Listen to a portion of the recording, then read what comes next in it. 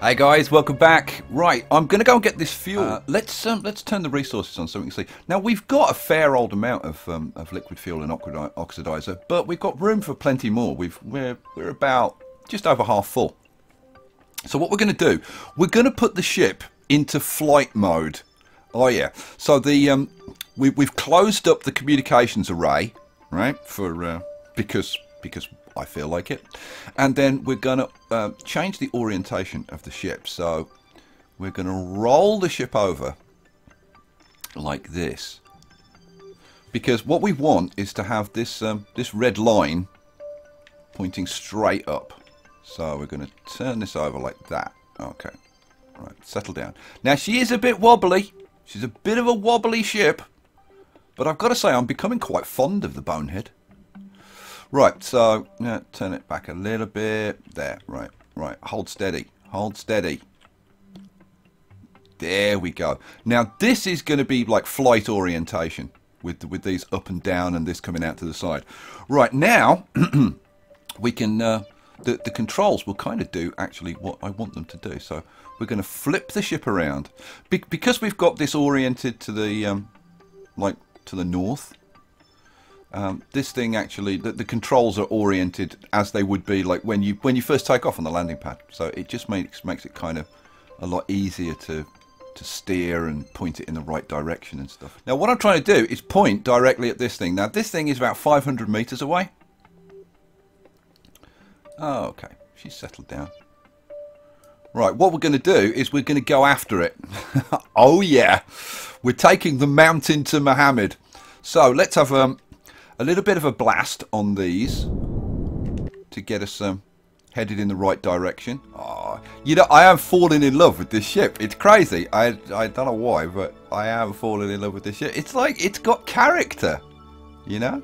Right, let's take off this this difference in speed. Okay, so we're bringing it in nice and gently. We're only like just over 50 meters away. Yeah. Right, so we're virtually static now in relation to that. Okay, let's do a bit of fuel switching around, I think. So what I'm going to do, we've got the No Mercy tug over here. I'm going to click on, now that's full of fuel. So we'll alt click on our big fuel tank over here, and we're going to transfer out like probably like most of the fuel and take it down to like maybe 100 or something. Yeah, right. And then we transfer out the oxidizer as well, because we only need a tiny bit just for maneuvering. Okay, there we go. Right. Okay, so what I'm going to attempt to do, now I don't know whether this is going to work, we'll see. What I'm going to attempt to do is take the tug, go and grab this and dock this with the station. Now I could just go over, like get the fuel. I'll see how much there is, but what I was thinking of doing, because it's got 2 docking ports, was actually grab it and dock it to the station, unload all the fuel and then jettison it. I have no idea if that's going to work or not. Right, we need to turn this engine back on. So activate engine. There we go. And then we'll zoom in a little bit, and we'll. Now I've got to make sure that there's somebody in here. Who's in here at the moment? We need to click to find out who's in here. I actually need to click on the crew hatch. Where's the crew hatch? Is this the crew hatch? There's the crew hatch. It's Melise. Melise is our tug driver. Oh yeah, good old Melise. Right, Melise, are you ready to go and have some fun? Hell yeah, she is. Right, let's undock. There we go. That was very gentle. Very gentle indeed. Okay, so we need to switch to the space tug. And then we've got to go and grab this, which is going to be fun. So first thing we're going to do, we're going to orient ourselves to this line. Right, so, oops, man, this is so responsive after driving the main ship. Oh, good lord. Actually, you know what? Let's have SAS on, because it's a bit too responsive. There we go. About like that. There we go. Right. So now, with a bit of luck, if I push the nose down, yeah, the nose actually goes down. Oh, we've got the lights on. I do love the whole lights thing. It's very cool. So we push the nose down like that and then spin her around. It's so much easier when you've got the thing aligned correctly. Okay, so we're just going to head over here, try and grab this, and then we'll kind of see. We'll kind of see. So, yeah, we'll have a little bit of a nudge forward, I think. So, there we go. A little bit more. Speed this process up a bit. And then, once we're clear of the bonehead, which I think we now are, we can point over here. So let's bring our nose up a little bit, like that. So we're pointing pretty much straight at it. A little bit more, because I want to go up to this docking port up here, and a little bit more of a push forward. There we go. Right, let's go and get ourselves some fuel, Melise. We can speed this up now. Drift over here. Here we go. And then when we're kind of in position, which we're kind of getting close to now. I want to be kind of parallel with it. We're going to flip around like this, and then we'll cancel our speed in relation to this thing. You know what? Let's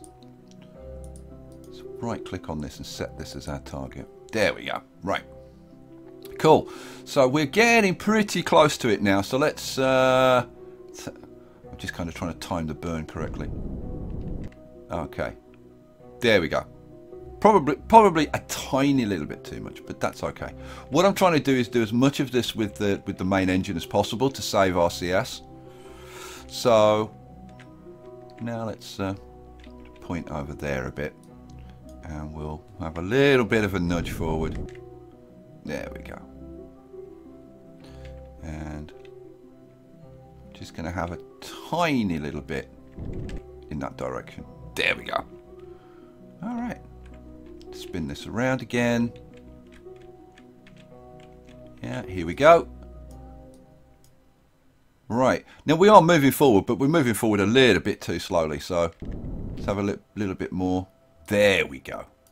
Okay, now I can turn RCS on, I think. Now we're going to use RCS. So we're coming in pretty well. We'll move a little bit this way, I think, to get ourselves lined up. Here we go. That's looking quite good. How far away are we? That's good.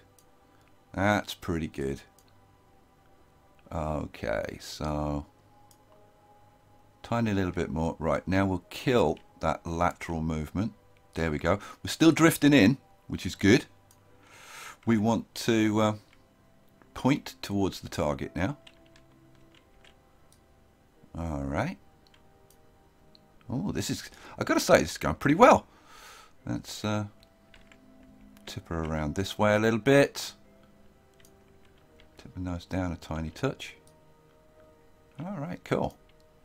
So, you know what? We're going to have a little bit of a nudgette forward. A little bit more. A little bit more. All right. Let's slow that lateral movement and then just turn it around a little bit. Try and get a better angle. Oh, this is good. This is very good. Let's turn SAS off. Oh, have I missed it? I've just missed it. I've just missed it. Just turn it around. There we go. Oh, it's fighting with each other. Come on, guys, get a seal. Oh, come on, you can do it. And we've got a seal. Excellent stuff. Right, now let's get this fuel sorted out. So we've got about half a tank of fuel. Now this tank's about half the size. I think we're actually just going to grab it in one go, you know. So Alt and transfer out the liquid fuel, and transfer out the oxidizer as well. Yeah, I think we're going to get pretty much all of it. Yeah, in fact, we're going to get exactly all of it. Oh, that is pretty much... Well, 26 oxidizer. Not going to worry about that. Okay, cool. In that case, we can now undock. Oops. Come on. Undock, will you? Oh, I can't get on the docking port. Here we go. Here we go. Undock. Cool. So, thank you very much, Lander, for bringing us so much fuel. That's very good of you. Okay, so we want to head back over towards the BISS now. So we'll have a bit of a turn over here.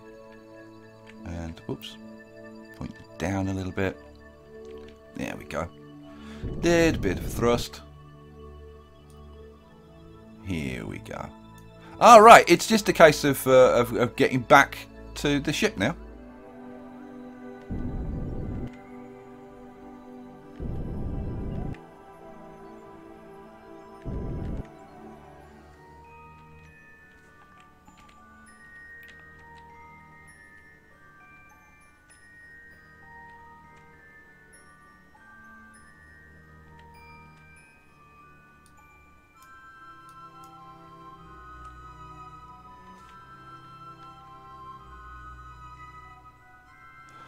And this is coming in pretty darn nicely, I have to say. That's pretty beautiful. I'm actually going to slow the approach a little bit. That is coming in absolutely peachy.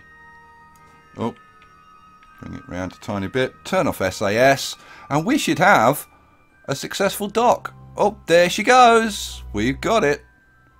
Oh, I think I'm getting the hang of this docking lark, guys. It's going to dance around a little bit while it finds the lock, but it'll get there. It'll get there. And there we go. And now we have like a fully fueled ship. So only one thing to do now, and that's to swap out some of the crew. Let's see, like, who the hell do we have on board? So let's have a look at the crew. So we got Jeb in here. We've got over here. We've got, where's the? I wish there was an easier way of doing this than clicking on the damn crew hatches. Where's the crew hatch? Here's the crew hatch. We've got Catbeth, who of course brought up the lander. We've got Melise in here, so that's 3. Then over here in this couple, we've got Bill and Valentina in here. Now Bill is an engineer. Valentina's a pilot.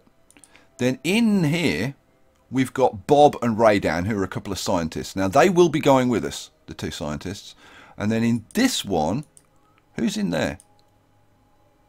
And the answer is, I think nobody, because this had the what's it guys in it. Yeah, that's empty. See, this one, why isn't this one? Oh, there we go. Oh, this has got Gentop in. So that's another pilot. So we got, like, what did I say? So we got 1, 2, 3... 4 with Gentop, 5, 6, 7, 8, and then is there anybody down here? If I can target the crew hatch, that's all right. That's empty. So we've got 8 Kerbals up here. We really don't need 8 Kerbals.